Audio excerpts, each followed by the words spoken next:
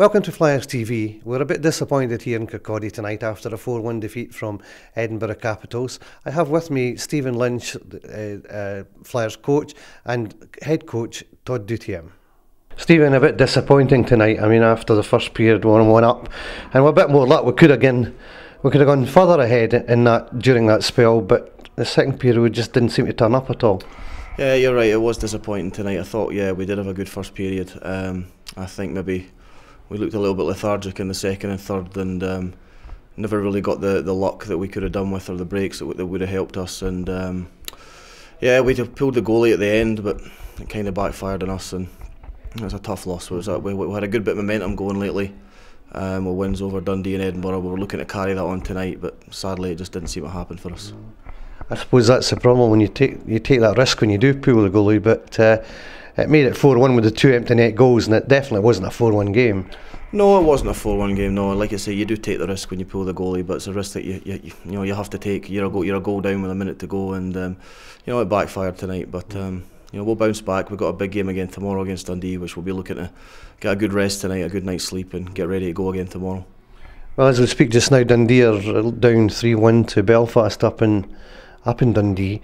The importance of tomorrow's game is there for everybody to see. I mean, it's one we really need to take something from to overtake them in the league with a game in hand, so that I'm sure the guys will be up for it. Yeah, definitely. I mean, the guys know that if we want to make a playoff spot, we have to be winning these games. Tomorrow's game's massive. We have to be catching Dundee, we have to be catching Hull and Edinburgh if we want to start climbing the table and getting the playoff spot. So I'm sure the guys will all come focused tomorrow, and we'll put in the performance that we need to hopefully get the win.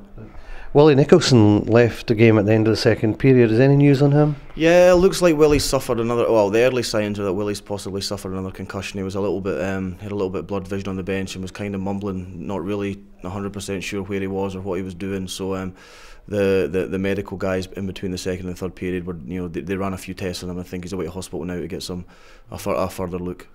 Yeah, certainly haven't had the luck. On Matt Cohen, have you any information on him just now? Matt's week to week. It's a type injury. You just can't rush these things. You can't bring a guy back too early just in case the same thing happens again.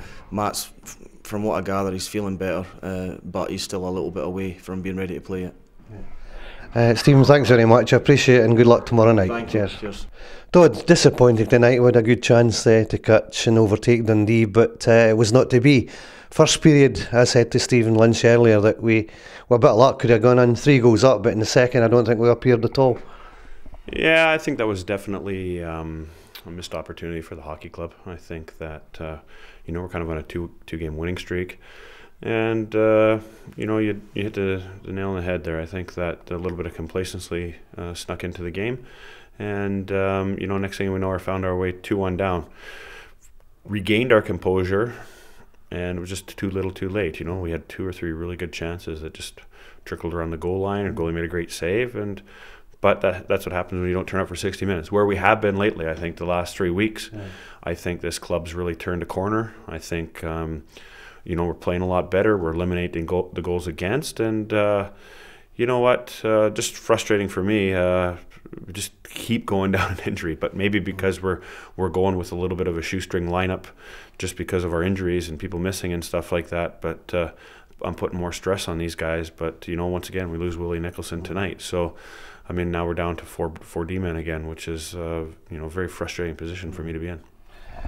Tomorrow's game at Dundee is even bigger now. It was always going to be a big game, but I guess the guys will just have to shake themselves down and be ready for it. I think so, and I mean, now you got 2 clubs fighting for survival. I think it was nice to give ourselves a great chance to lift ourselves off the bottom of the table, somewhere we've been all season, and still going to try and use that as motivation tomorrow night. I think that the guys got a lot of pride in there, and I mean, I'd like to touch on the fact that I am playing some of these guys an incredible amount, and we do need an import back in this lineup, and even possibly identifying what's going to happen with Matt Cohen, and look into that if we want to be serious playoff contenders. But I think that as a coach, certainly pleased by the effort here over the Christmas period, because I think it's been a good period for this hockey club. You're dealt a crushing blow, really, with the departure of Matt Sedal. That came as a shock to everybody. Nobody was expecting that. Do you want to say anything about that just now? Yeah, I think I won't go into too much depth about it. I mean, I believe the club's going to be issuing an official statement on that. But, just another frustrating lapse for us. We were just turning a corner here. And, I've been here for 13, 14 years, and we've never had a player leave to go to another place before. So that was a bit of new territory for me as a coach. And, you know what, day and age where agents are contacting players under contract, that grates me a wee bit, because I know that as an ice hockey club and an organization, we'll always honor the contracts the other way. You know what I mean? I bet if I went behind an agent's back and talked directly to one of his players, they wouldn't be too happy about it. You know what I mean? But hey, hockey's become a business now, and all I can do is try to make this place as attractive as it can be for the players that come here. And to tell you the truth, we've had a lot of great players over the years, and a lot of players that have stayed for years and years and years. I think that this year is a transitional period for us, and I think that if we can garner some success here out of the second half of the season, we can build into future years here. And we probably don't have these issues. Fife is a great place, and maybe I said it wrong there a little early. Try to sell the place to the guys, because the place sells itself. I mean, it's a great place to play. Team's struggling a bit right now, but we are getting better. And I think that hopefully we can put this behind us.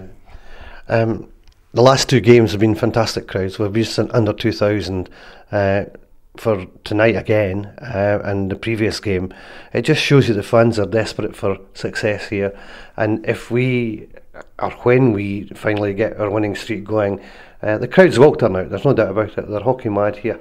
Yeah, I mean, those crowds there remind me of my B&L days, and the travel and support we took to Edinburgh, and the noise of the building. I mean,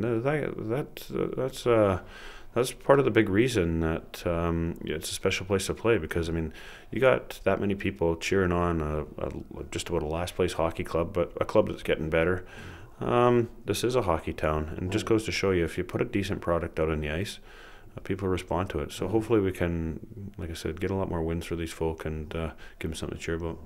Now, I know you're looking to bring in a top line forward to replace Sedal, sorry. Any news on that at the moment? Or? Well, I mean, this was below just the other day. So what we've done is we've kind of all hands on deck. We've tried to go to all our contacts and just try to locate the right guy for the club. You know what I mean? A, it has to be somebody who wants to be here. I mean, it's easy to throw names out there and say this guy, this guy, this guy, but the guy has to want to come. And B, he has to be the right guy for the hockey club that's going to bring, exactly what we need is leadership and, well, not leadership, but leadership certainly by playing out on the ice, and certainly, like in an offensive threat. And that's something that, can happen quick enough for me. So I think that, with the Maxwell thing, it was drawn out by a visa. Hopefully we don't have those issues this time, and it just happens here in the next week or so.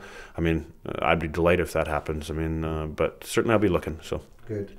Now, I know the fans are going away a bit disappointed tonight, but however, we've got a big game tomorrow, and they'll be there in their hundreds tomorrow night again. So I'm sure everybody's looking forward, and I wish you all the best luck in Dundee tomorrow. Yeah, thanks, Alan. Thank you.